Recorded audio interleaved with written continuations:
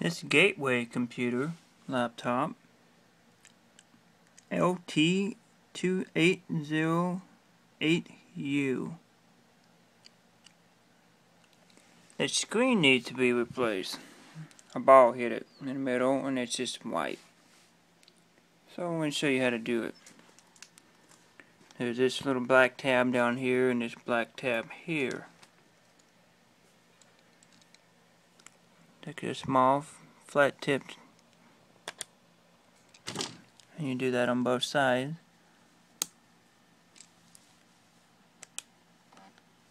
You can leave it sticking onto the frame so you don't lose it.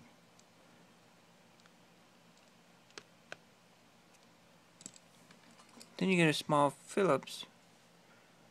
Take these two screws out. After I take these two screws out, since this screen is bad already, I'm just going to pry against here and go all the way around the edge.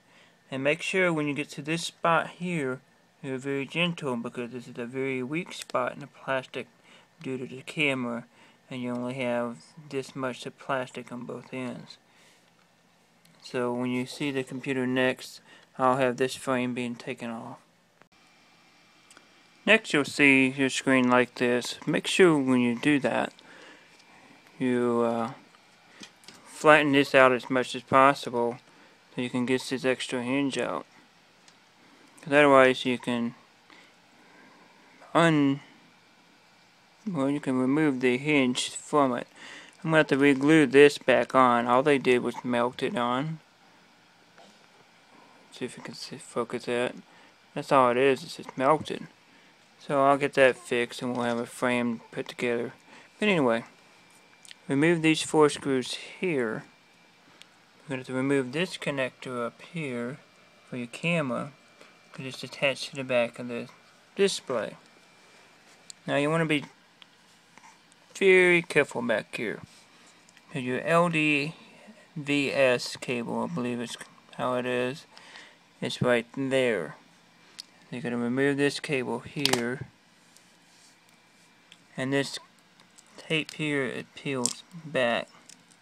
Probably won't be as easy on yours as it was on this, because I've already disconnected this before. And this you can pull back, and then you can remove the rest of this cable from that. And now you can get rid of this screen and then put your other screen back in. Reseat the cable, run your thing up. And installation is reverse of removal. I'll put the new screen in.